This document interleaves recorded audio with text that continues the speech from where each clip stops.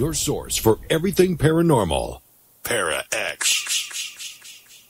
The views expressed and the opinions given by the individual host and their guests do not necessarily reflect those of Para X, its affiliates, or its sponsors.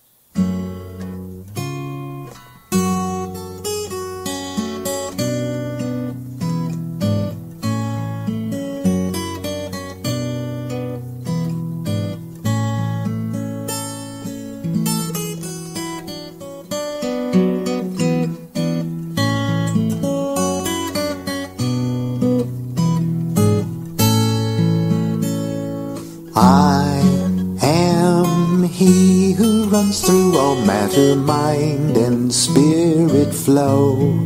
From my breath both earth and heaven go into one big game illusion, all within me by my love. I will dwell with me from whence I come.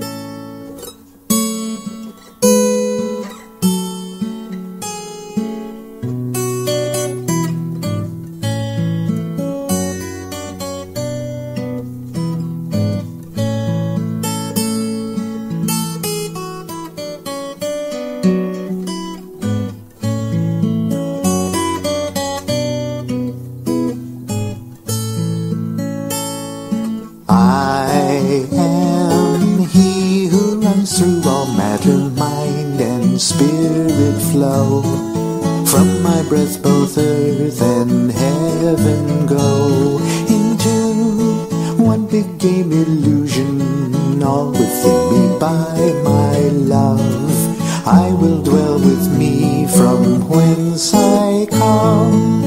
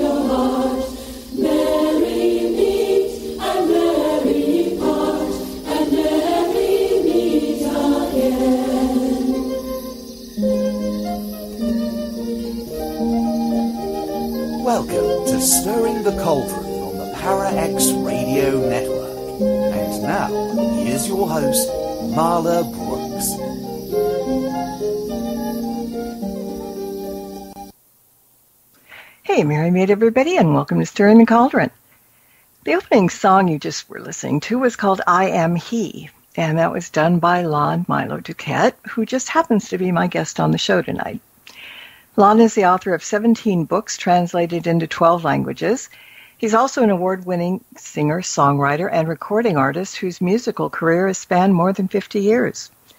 He's an internationally recognized authority on tarot, Qabalah, and ceremonial magic, and he's written extensively about the life and the work of Aleister Crowley. He's currently the U.S. Deputy Grand Master of Ordo Templi Orientis, and he's here to talk about his latest book, Allow Me to Introduce, which is an insider's guide to the occult. If you have any questions or comments for Lon, please let me know in a message in private chat from the ParaX chat room. And those of you who are listening out of live chat, please come join us at ParaXRadioNetwork.com. Lon, it's been quite a while since you paid us a visit. I think it was back in 2014. Right. We talked about the Wiser Book of Horror and the Occult. We both have more gray hair now. Yeah. And bottom line is, it's really nice having you back. Thank you very much for inviting me again. It's a crazy time we're in. Yes, it is, and we need a little things to kind of get us away from it and learn some things. And occult is a good thing to talk about. And we need reading material. yes, we do. Netflix is fine, but yeah, we love to read. And but I want to ask you one question before we kind of jump in. I mean, I really love backstories, and I'm curious as to how the inspiration for your song "I Am He" came about, because it really is short, sweet, and very, very interesting. I wrote it when I was 19. Oh, cool. And the inspiration was I bought a classical guitar, and I'd never had one before, and I always sort of enjoyed the Bach Baroque kind of style on a classical guitar, and I was noodling around, got the melody, and at the time I was very interested in Eastern mysticism, and was experimenting with LSD. I have to tell you that, okay? And I had an experience that sort of gave me a glimpse of the singularity of consciousness, and the fact that each monad of consciousness is a perfect reflection of the singularity. And it was just sort of as simple as that. The words just came out as such, and that was my 19-year-old plunge into mystical songwriting. And to tell you the truth, I had forgotten pretty much all about it. And when I started during the first wave of my musical career, which is in 1969 through 72, that's when I was recording and such, and my style and my band and the records I recorded weren't quite that in-your-face mystical, but they were sort of like acid cowboy songs. And then, I gave it a rest for about 25 years, and when I started writing again, and my good friend Alan started to produce me again, I dug it up, and I said, oh, that would sound good on a steel string, and that's that. I liked it. I really did. It's unique. It's simplistic. There's a whole bunch of layers to something so simple. Well, yeah. It's it's a pretty simple revelation. Yeah. Uh-huh. It's just sort of like everybody that hits that point. Gets that same sort of moment of awakening, and it's not something you figure out. You don't study your way into that moment. It just happens when it happens.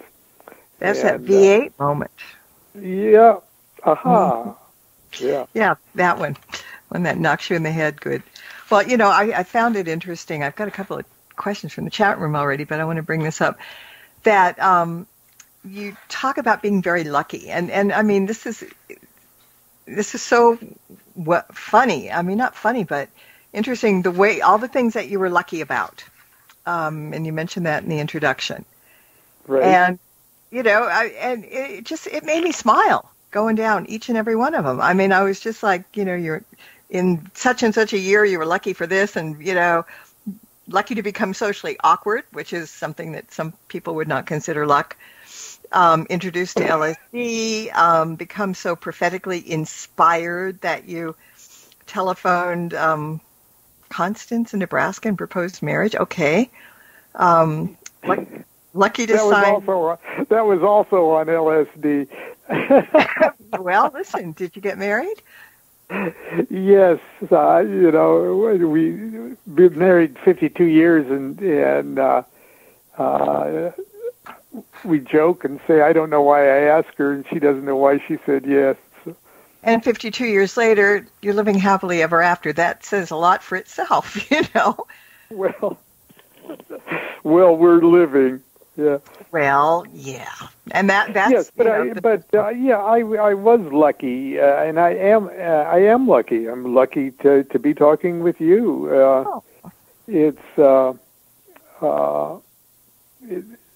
I think it's more than just a point of view. It's more than me just being a Pollyanna, but I think being a Pollyanna is helpful in attracting luck, or at least recognizing it when you see it.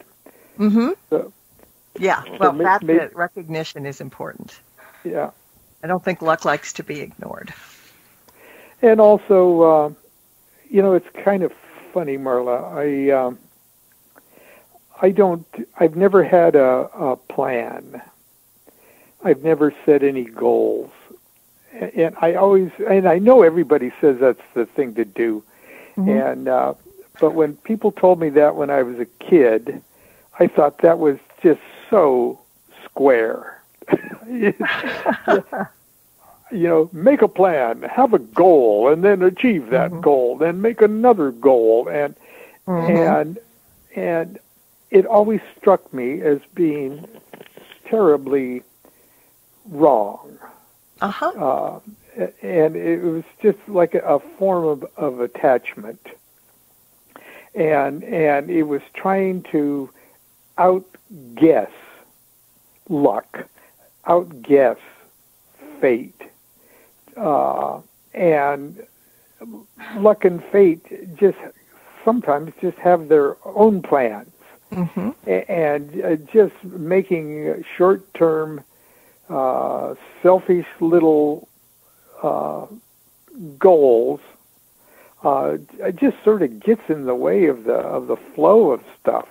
Mm-hmm. And this isn't something that I came to a big conscious conclusion of. No, I'm just lazy. I'm just too lazy to make a goal. I'm too lazy to have plans. Mm-hmm. And it might be a form of attention deficit disorder or something like that. I was the class clown in school. Mm-hmm. And they say that class clowns, have attention deficit disorder. And in grade school, the report cards always had a little box that said self-control.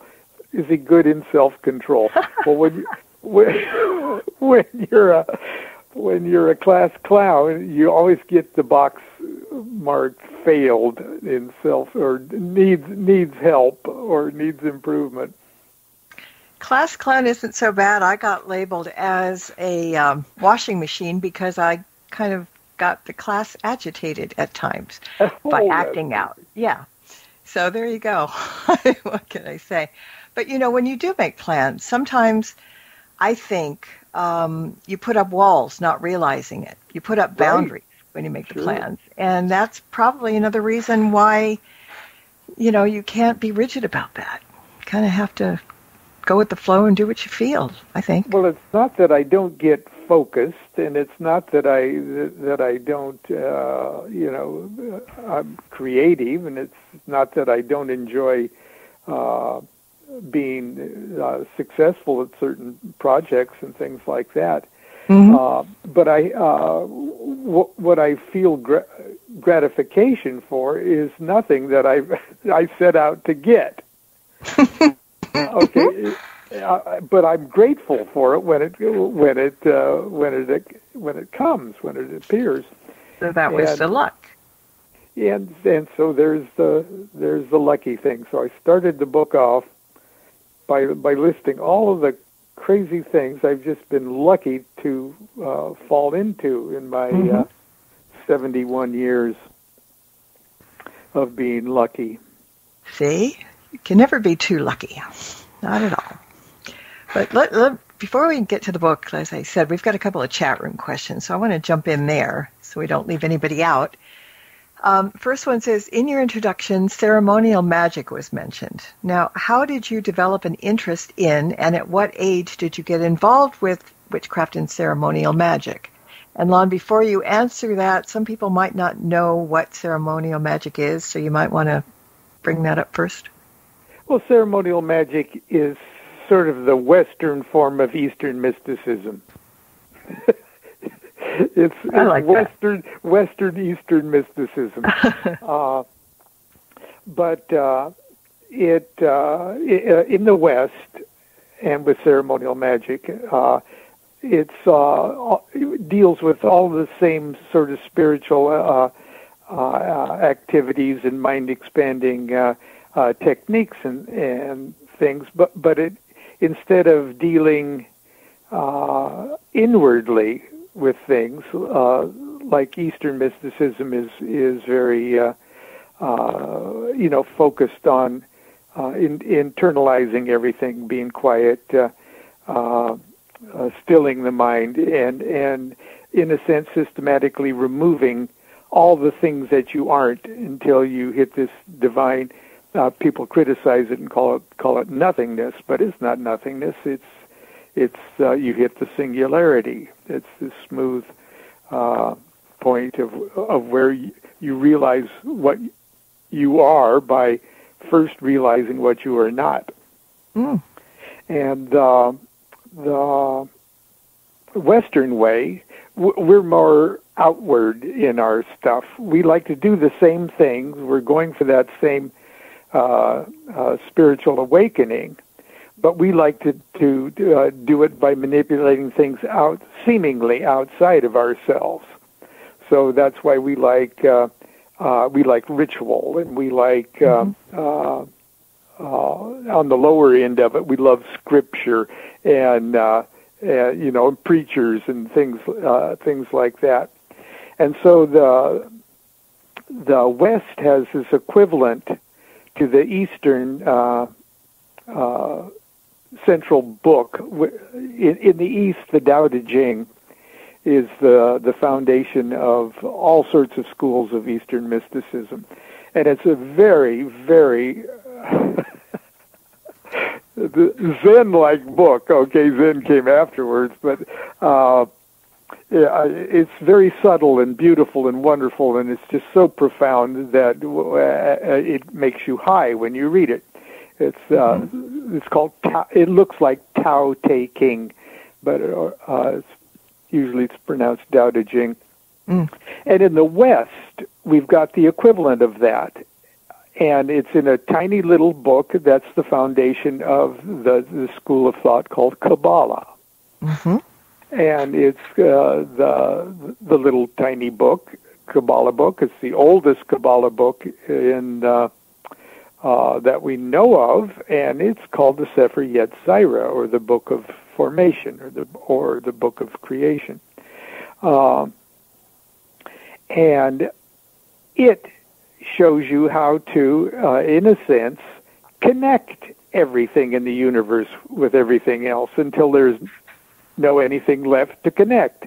And then you hit that same spot that the Eastern mystics were shooting for by removing all the things they're not. Does that make any sense? Yeah. You hit the same goal by coming at it in two different directions. One's inward and the other's outward.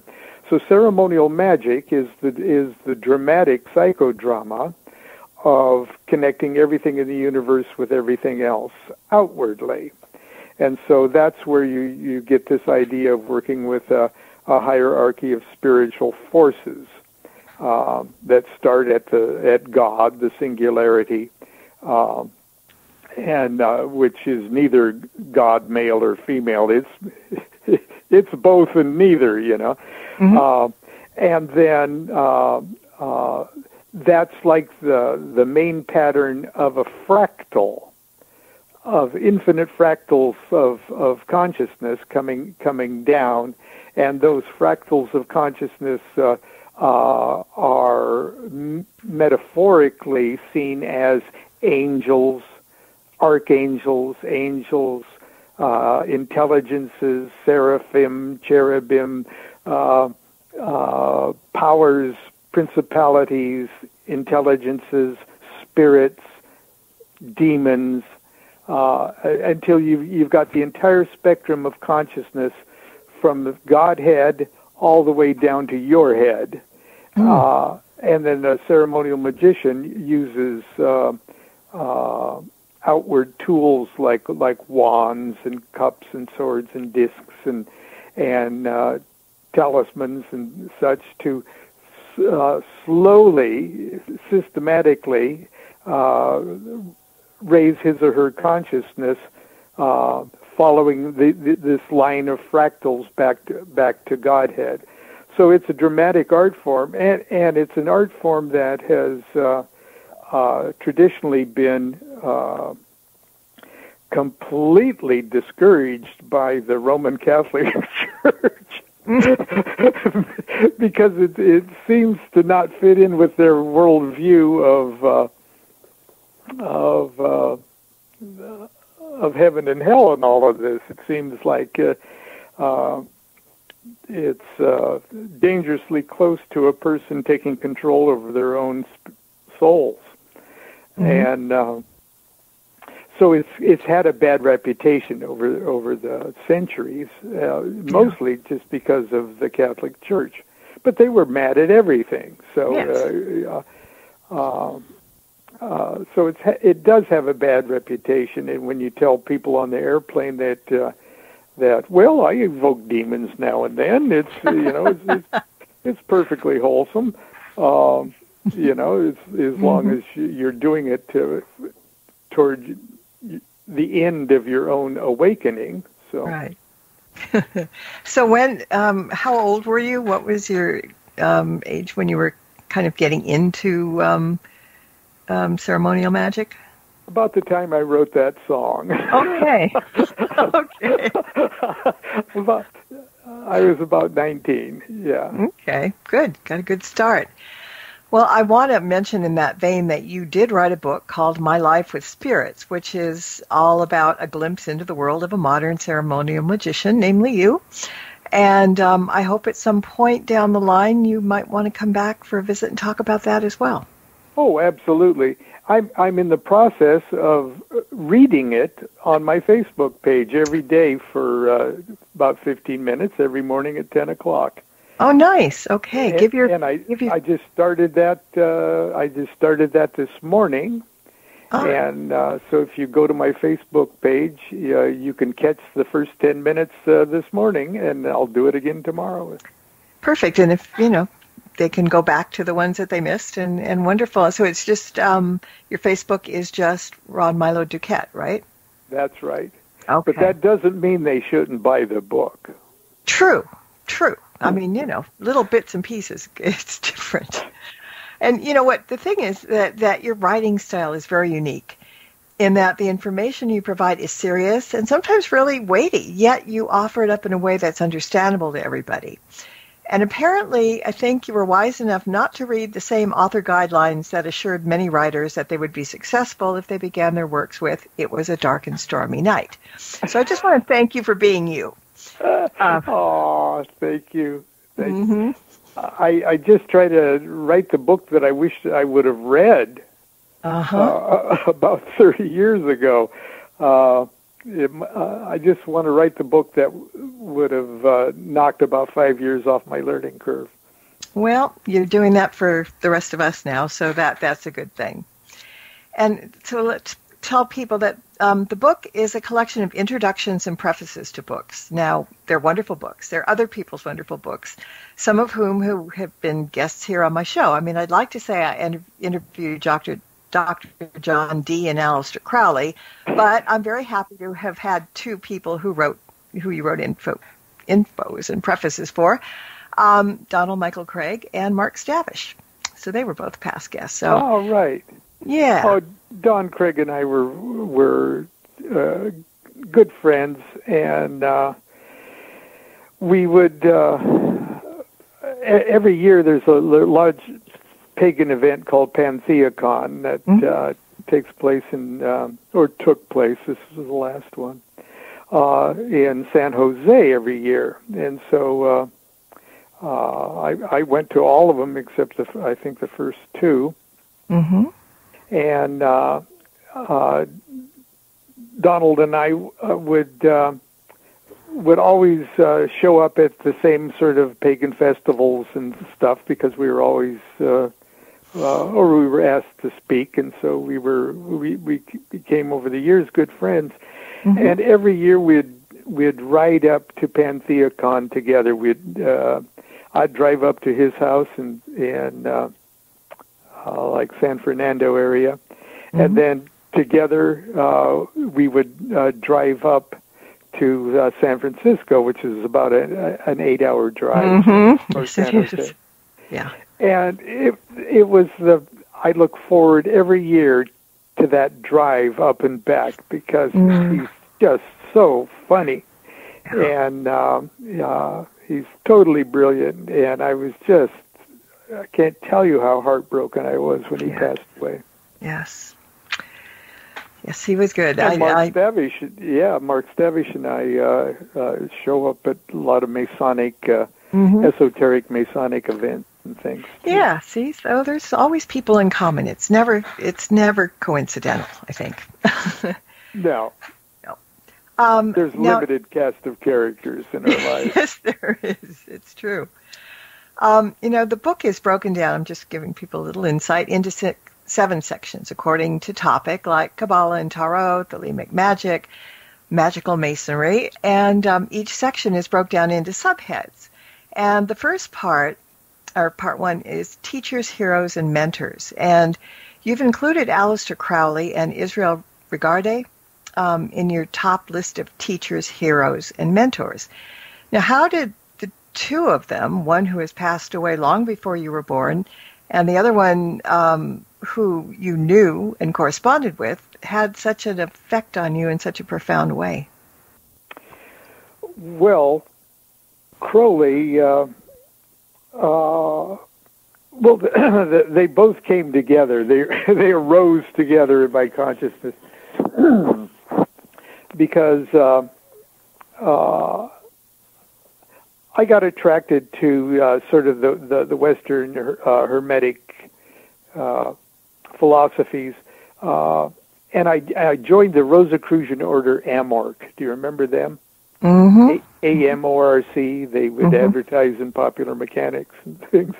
That's not where I saw it, but yeah. Yeah.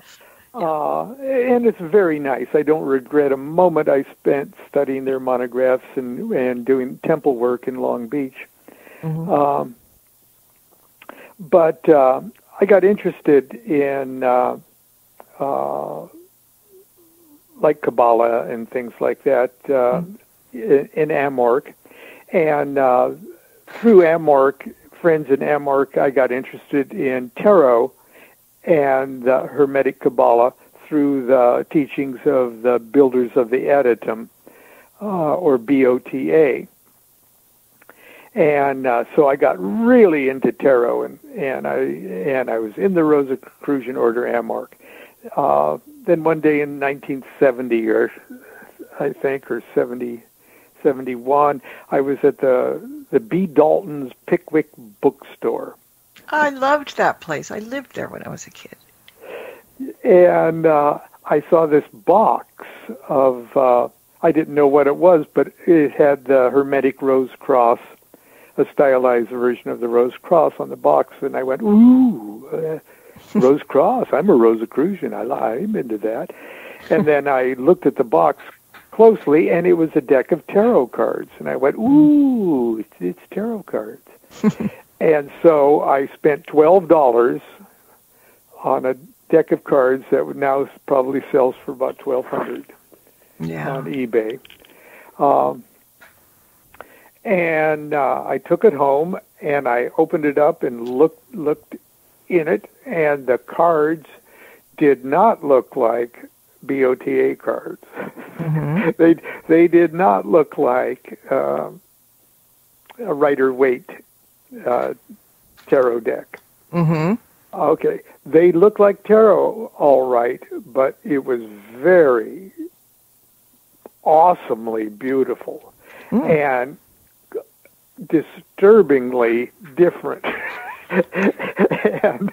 and I went through the cards, and I looked at the Fool first, and the Fool looks crazy, and then it dawned on me, well, the Fool's supposed to be crazy, but anyway, it was disturbing, and I was still sort of a superstitious young man, still trying to recover from the traumatic programming of evangelical Christianity as a young man. And I thought, these cards are so beautiful. I almost sense a supernaturalness about this, And as a musician, I was familiar with the story of Paganini, the famous violinist, who could play so well that all of the other violinists said, no human can play like that. The devil must have helped him out. Mm-hmm. Sort of like the Robert Johnson at the Crossroads legend. Yes. Yeah. And so I thought, these cards are so disturbing that and beautiful, and they were affecting me. They're making my heart beat fast and stuff. I wonder if the devil had something to do with these cards. And then I had this little cheap occult dictionary that I bought at Ralph's at the checkout stand, right along with do-it-yourself macrame and stuff. Mm-hmm. And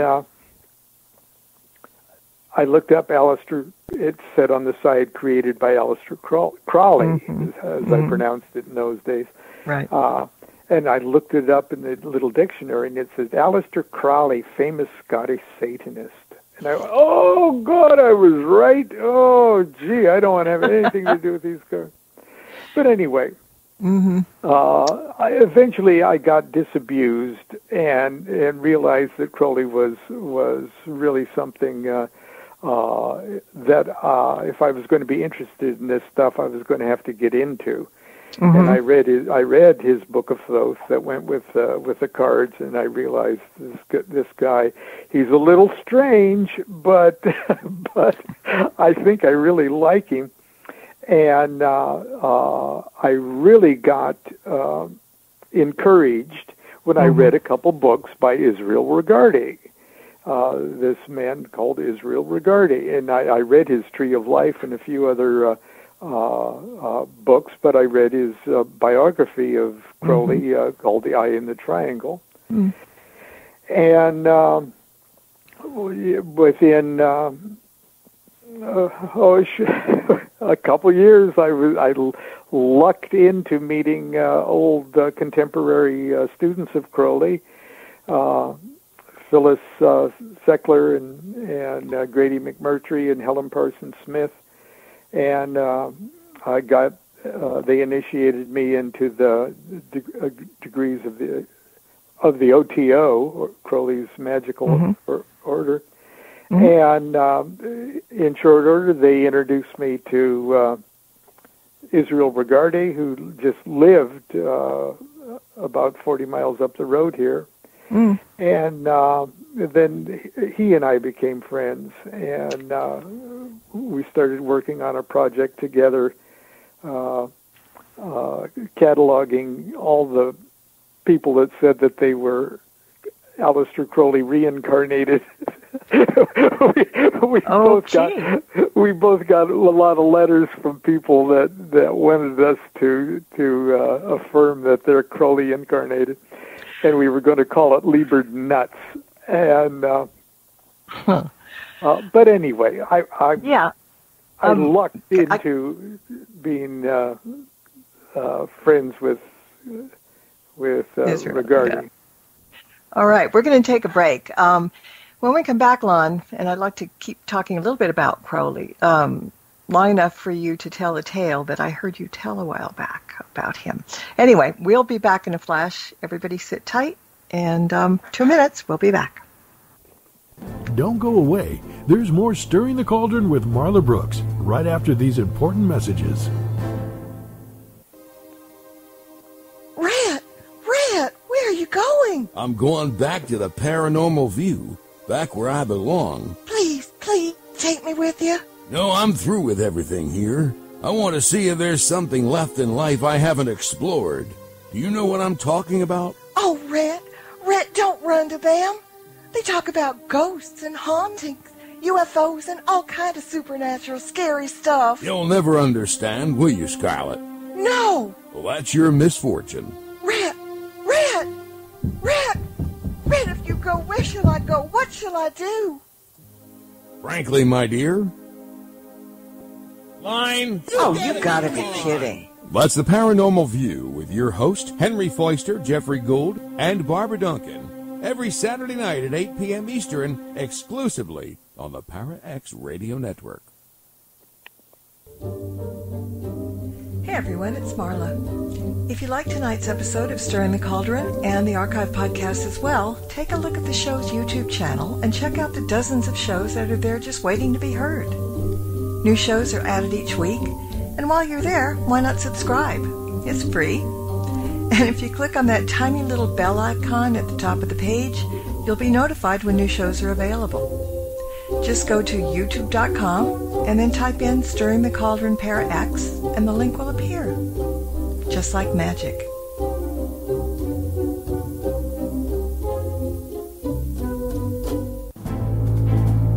Welcome back to Stirring the Cauldron. Once again, here's your host, Marla Brooks.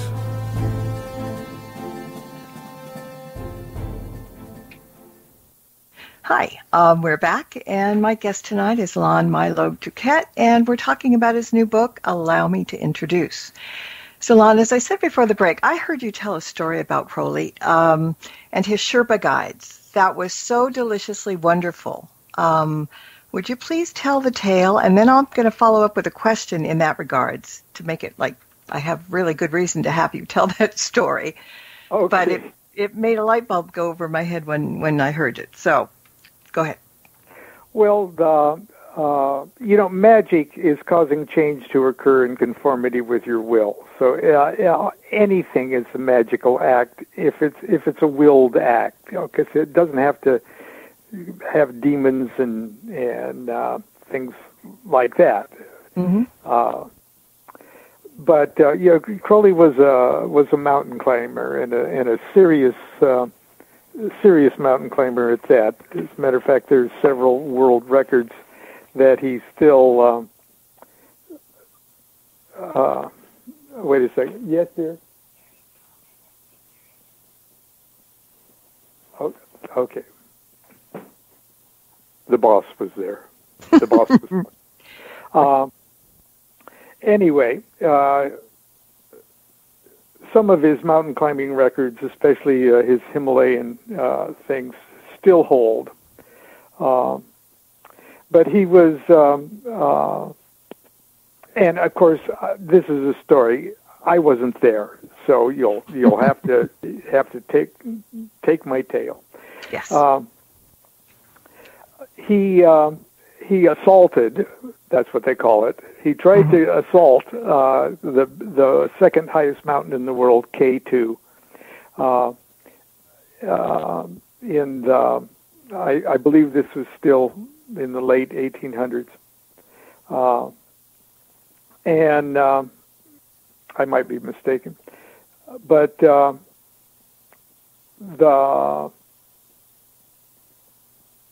guides that they had to hire had revolted the year before with another European mountain climbing expedition.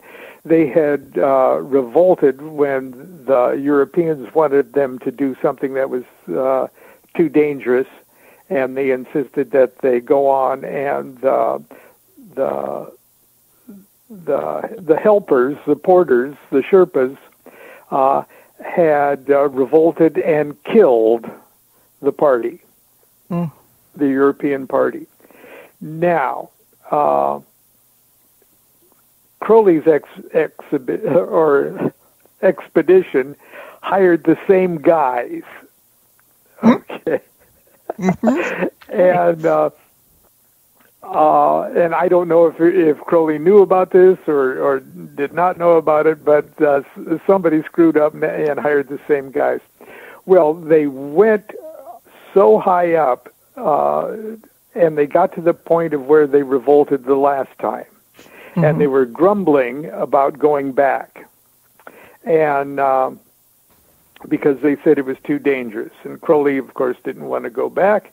And he said, I tell you what, I'll take 2 of the Sherpas. You guys camp down here, and I'll take 2 of the Sherpas up on the next leg, just to show you that it's safe. And in that classic dramatic kind of scene, sort of an ice ledge or an ice bridge collapsed, and the 2 Sherpas fell to their deaths. Mm-hmm. And Crowley fell too, but not far enough to die, and he made it back to camp.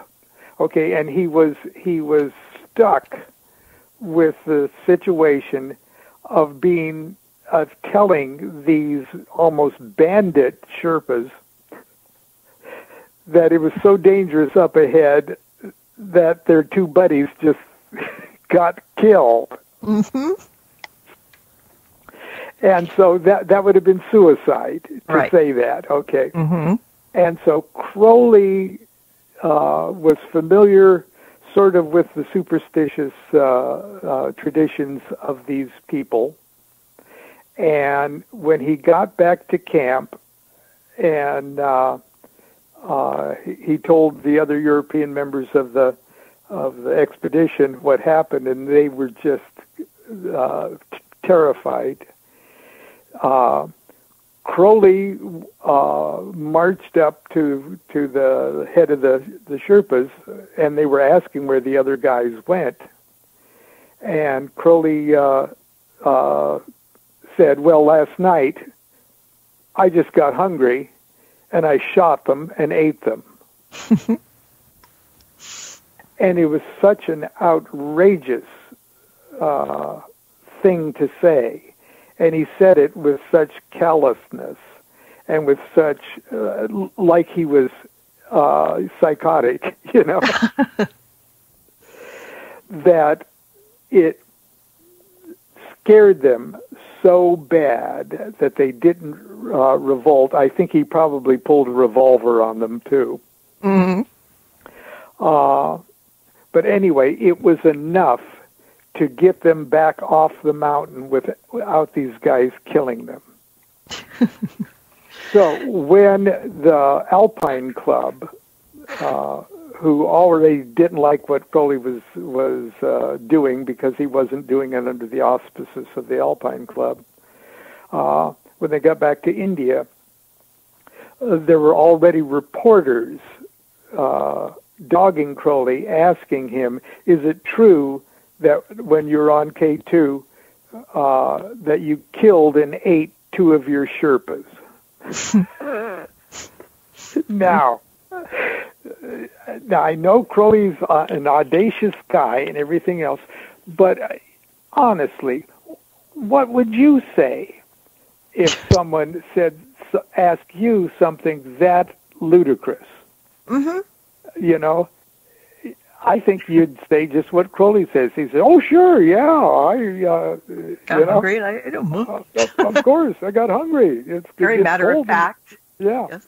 Uh-huh. And so they reported that he had murdered 2 of his Sherpas, and he just thought it was amusing. Mm-hmm. But that rumor dogged him. People still say, he murdered his Sherpas. That's funny. All right, so here's my question. You referred to that story as pure Crowley. And a few minutes ago, I said, in essence, that your writings are pure you.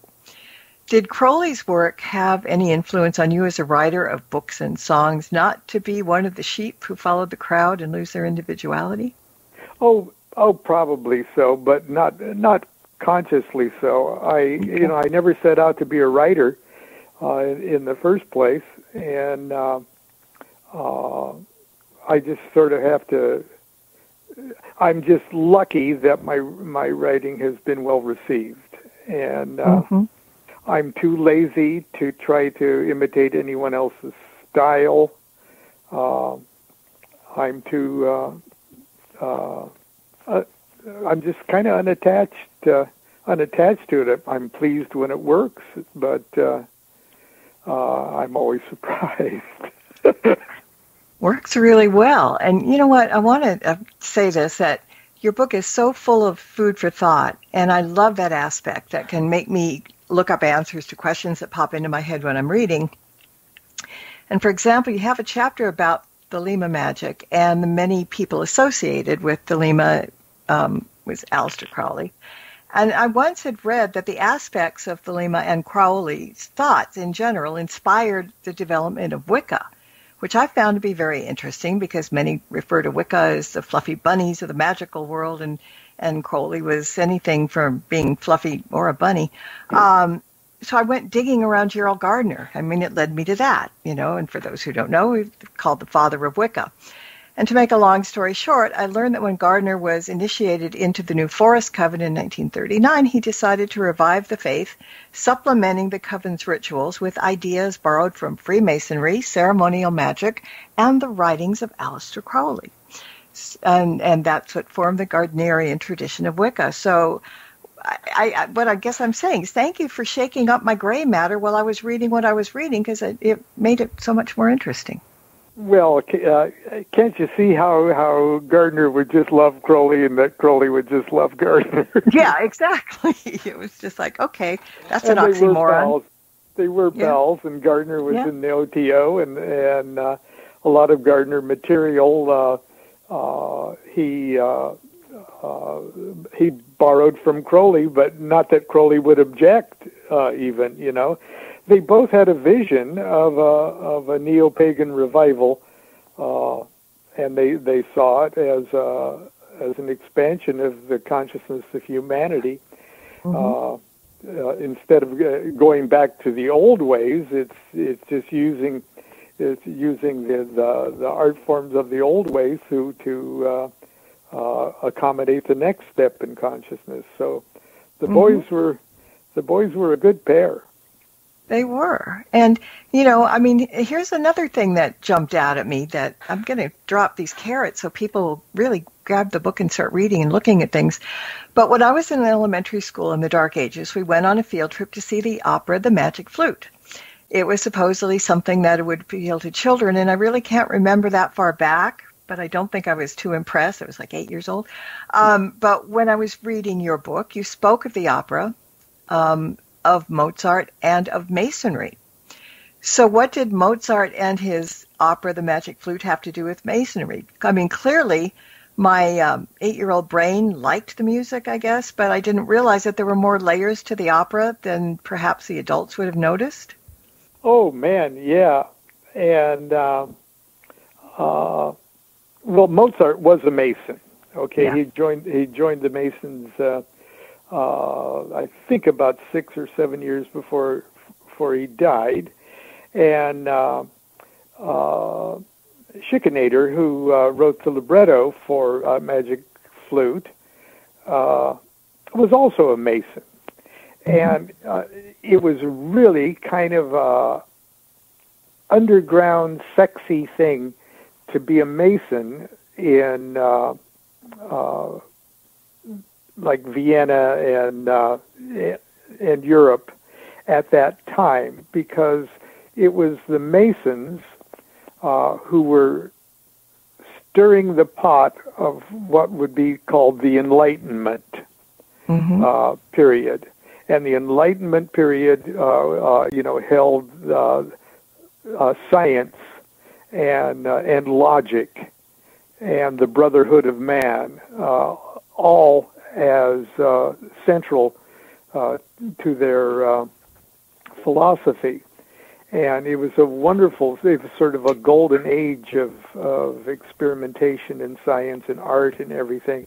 But it was at loggerheads with the royalty and the monarchies of Europe. And so, in other words, Enlightenment was going to lead to the French Revolution and the American Revolution. And so it was kind of dangerous to be a Mason, and it truly was more of a secret society than it is today. When you can just go to the internet and just read everything, and you go, "Wow, what's the big thing?" You know? Yeah. And but in those days, it was.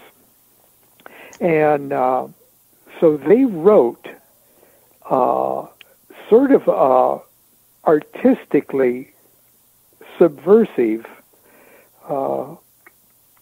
little opera. It's almost a vaudeville. It was very light, fun. Guys dressed up like birds and things like that. And it was really, really cute. But in it all revolves around this secret society of sun worshippers or worshippers of Osiris. And a lot of their claptrap, the way they vote, all the philosophy that they spout is all pure Masonry. And so the Masons at the time were mad at Mozart, saying that, gee, he's revealing all these secrets and stuff. But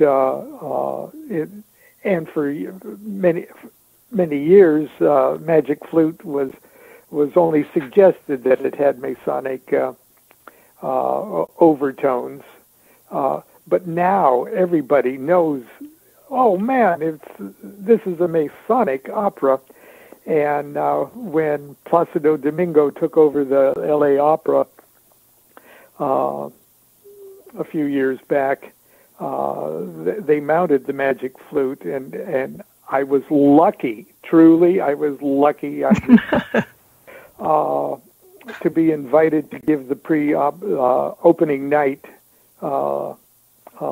little lecture before the opera. Oh, nice. Talking about Mozart, magic, and Masonry, and that's one of the chapters in my Allow Me to Introduce. Yes, it is. And so, we're dangling carrots here all over the place, but there's so much in that book, seriously, that we haven't. Time is running out really quickly, but you wrote about different chapters about the Qabalah and the Tarot, and there's so much in that book, and so easy to read, and really kind of fun, because it's lighthearted, as I said. It's serious in a way, but it's rather really interesting, and should be on everybody's library shelf, I think, because I totally agree with you on that. See, we're in we're in good agreement with that. In the last couple of minutes now, we've mentioned really briefly about the OTO, but we didn't really give a very good explanation about what it is and what it's about, and your role there.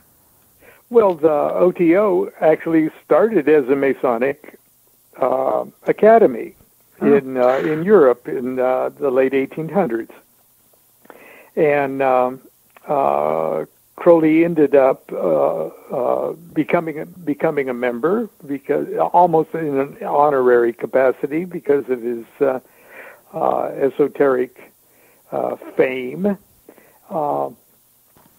And Crowley ended up becoming the leader of the OTO after people conveniently or inconveniently died off. But they wanted to, because of the universality of Masonry and Hermeticism and esoteric thought, it is absolutely absurd that an organization that would presume to teach and perpetuate esoteric matters, it's absurd that an organization like that would not allow women in it. And Masonry, regular stock white bread Masonry, was at the time, and largely still is, an old boys club. Mm-hmm.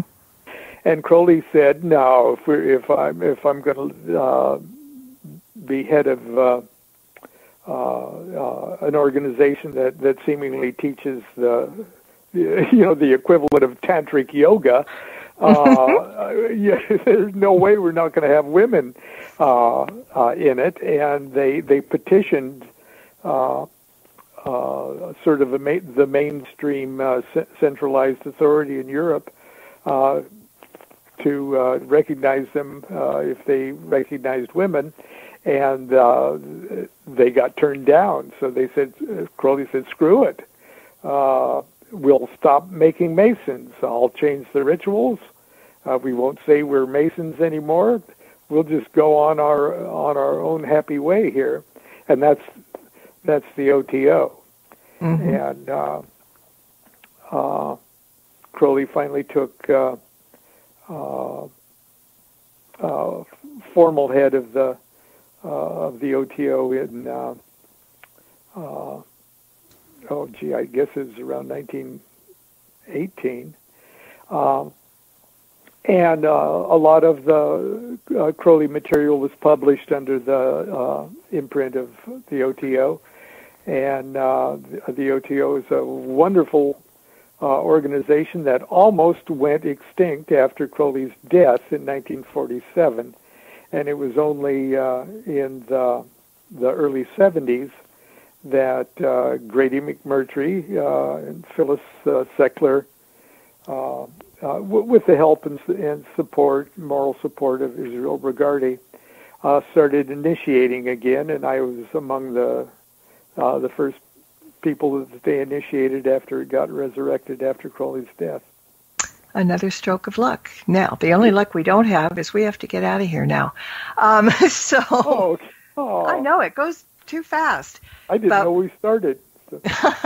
we didn't scratch the surface. But anyway, everybody can find you on Facebook. Yes. Yes. And they can find out about you, your books, and all that stuff. And I want to thank you so much for coming in tonight. And we're getting notes in the chat room that you need to come back, and I mentioned that before. So one of these days I'll be in touch and we'll do that. And I want to also thank everybody for listening in and being kind and generous. And I think they were so enthralled, nobody wrote in the chat room much tonight. So this is really a good sign. Oh, they figured that I wouldn't let them get a word in edgewise. So. No. Usually, some people, they go at it. But no, really interesting tonight. So for those who are listening on the podcast later on, thank you for listening as well. And got to get out of here. So to all of you, until next time, blessed be, and merry meet again. Good night. Circle be open, but unbroken. May the peace of the goddess be ever in your heart. Merry meet and merry part, and merry meet again. Merry meet again. Merry meet again. Thank you for tuning in to this episode of Stirring the Cauldron with Marla Brooks. Please join us again next week at the same time for another great guest and more cauldron stirring. Any rebroadcast or other use of this program without explicit permission is strictly prohibited.